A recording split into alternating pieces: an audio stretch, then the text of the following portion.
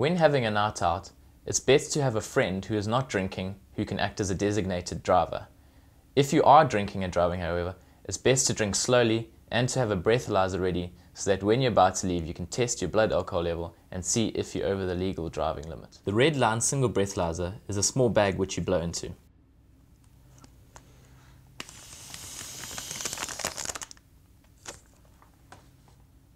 Once you have blown into the bag, you break the two ends of the stick and pour out all the excess crystals.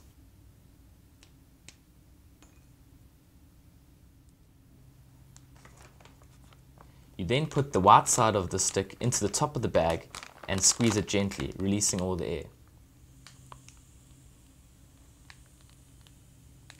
The green color change of the crystals represents alcohol flowing through the stick. If the green level of the crystals rises above the red line on the stick, you've had too much to drink and are over the legal limit.